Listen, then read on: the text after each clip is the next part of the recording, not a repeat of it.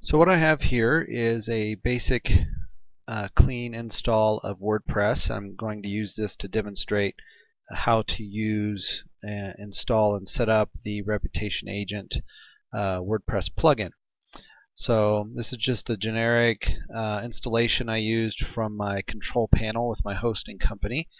If you are not familiar with setting up WordPress, just Google or go to YouTube and type in how to install WordPress, and there'll be a lot of videos there to show you how to do it based on different hosting companies or how to do it via FTP, but more than likely you can do it via your control panel with a couple of clicks. So now if I go into the dashboard, we're going to actually install the plugin, and you just go into your plugins area and click on add new, and then we're going to upload the plugin. So I'm going to browse to the file here where I saved it, select that, and just click install.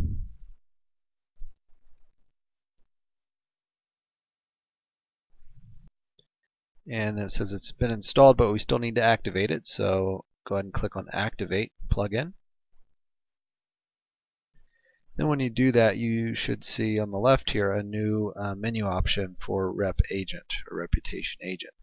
So if I expand this, the first thing we'll want to do is we need to add a record, and we'll get into that into another video, but right now we do have the plugin installed, and you should see the little star icon and all that over here.